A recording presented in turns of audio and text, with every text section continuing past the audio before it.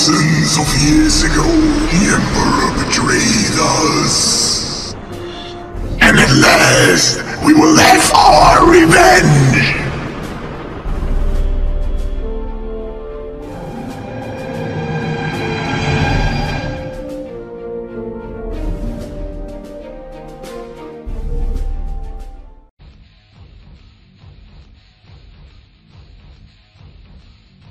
Hello YouTube, just like a question this time instead of like showing you a model. I was like testing out with my Chaos Terminators. They've all got lightning claws, but the only problem is I don't know how to do lightning claws, how to make them look good enough.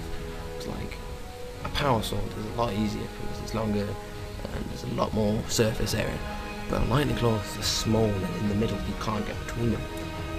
So pretty much I'm asking the YouTube community, how would you do a lightning claw? Because like, I can't show you the lightning claws here, but like, bring it over. And there's a hair. And the hair like that. They're pretty much, I think it's pretty much right, but as you can see, they're not very good. But with aspiring sorcerer, I'm quite happy with the power sword on this. I think it looks pretty decent. But I just really want. I tried to experiment, and so I've gone to. I just want to know how lightning claws should be done, because I really don't know. Since I used to do orcs, they have no power. It's the power claws; they're just mechanical claws.